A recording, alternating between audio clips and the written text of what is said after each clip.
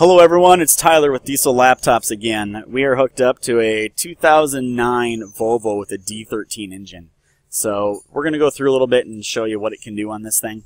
So first of all, let's go through we're already connected. I already went through and said, hey, let's hook up to the Volvo ECM on the diagnosis side of it.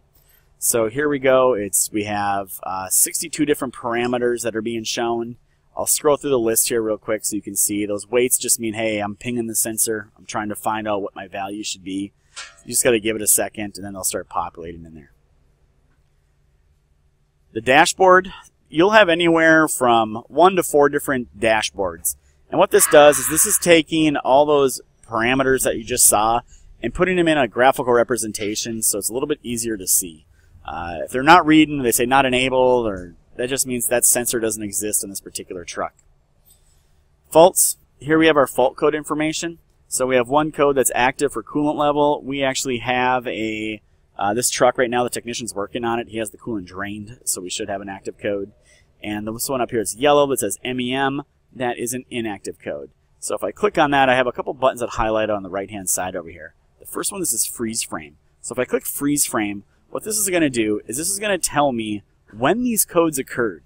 So it gives me some good information based on when the codes occurred and what values I'm looking at. Vehicle speed, engine load, engine pressures, the first and last time they occurred, that type of information. Let's go back. There's another one here as well. It's the question mark with the bubble around it. So I click on that, and it's going to say, hey, when you got these FMIs, it's these issues. When you have this information, it's that. We also have our DTC solutions, and we have a ton of service manuals on here to help troubleshoot any and every code that you run across. ECU Info is the information here where it'll show you what's going on with software levels, manufacturing date, etc. Activations are the tests you can run. So here we got after treatment systems, compression tests, cylinder balancing, delete errors, all kinds of commands that you can run on this particular vehicle. The settings tab is going to have some more information in here. One of the big ones that people always ask for are DPF regenerations, injector coding, after treatment injector adaptation. Again, if I hit the little sign over here, it'll tell me when to or why you would want to run this command or what it does, which is great. I go back. I can tell you from experience that when you replace a DPF filter or have one cleaned off the truck, you need to run a soot index adaptation, soot rate adaptation, and then you can do your DPF successfully, which will then clear all the codes. So what I'm going to do now is I'm going to pause the video because I'm going to go connect to the other ECU on this truck. So just hold on 1 second and we'll connect right back. Alright, welcome back everyone. We're now connected to the special parameterization section of the ECU. So again, this ECU here is going to show me a couple different things, some more parameters that I can view as I go down the list here. I can go over to the ECU Info tab and I see some more information as well. And the Settings tab, this is where you're going to be able to change a lot of your parameters. So, enable automatic speed regeneration, all kinds of commands. I'll scroll through the list here. Here's some injector calibration commands you can do as well. And we go through the list, speed limit settings, and all kinds of parameters you might want to change. So again, I'm going to pause it again one more time because I am now going to go do a system scan where it's going to go ping the truck for every possible computer and then show us what we can connect to so we can look at some of the other computers on this truck. So just hang on for 1 split second again. Again, welcome back everyone. So what we've done now is we've done an entire system scan. So it does take a couple minutes because what it does is it goes out there and it basically looks on the truck for every possible ECU. And if you know anything about Volvos, you know they have a computer for just about everything, including their air conditioning, airbag, cabin control, radio, just all kinds of stuff. So it looks like we have all kinds of things here. Distance control computer, EBS. We already did the vehicle adjustment one. The ECU external lights.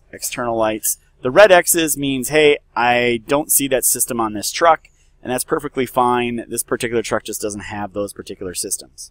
So if I wanted to see what DTCs were actually found, I can click this button here, and it'll actually give me a little bit of information and say, hey, by the way, there's your code information on those particular ones. All right, we're going to actually go check one of these out. So let's go look at, oh boy, let's see. Let's go look at this. This one's got a code on it. So let's go check this one out. And as you can see, things are popping up on my screen here, get in my way.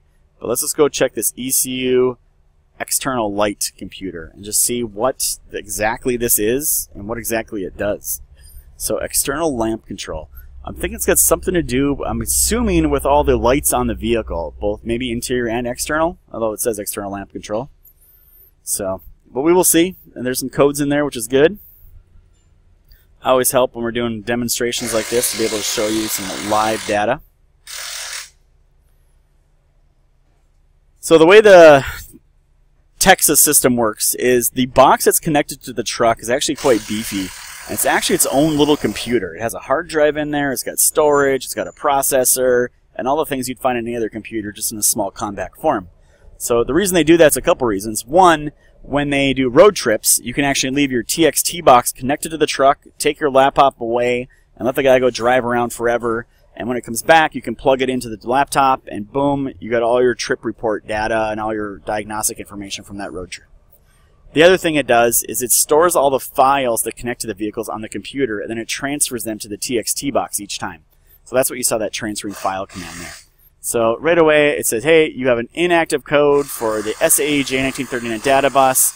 I can double click it, and I'm going to get some SID information in here. Hit the confirm button, and I can hit that button as well, and it's going to say, hey, here's the things you need to go look at. We also have all this information in our DTC solutions. Plus, we have the service manuals as well. So let's see what else we can do here. Parameters. Looks like wiper blades moving. Windscreen wiper flick switch. Right turn indicators. All kinds of things that we can do on here as well. And I just turned the left blinker on so you can see it go on. I'll turn it off, and you'll see it go off here in a second. So it'll give you all your status position of your switches. Faults we already did. ECU Info is always kind of boring, giving us some software levels and whatnot. Activations, it looks like these are some other commands we can run. So there's the light switch command. Let's hit start, confirm to continue. It says wait, switch position on or off. Okay, so I can manually run the switches without hitting the buttons on the dash for the computer. So I'll hit cancel. We don't actually need to go through and start running a bunch of commands here.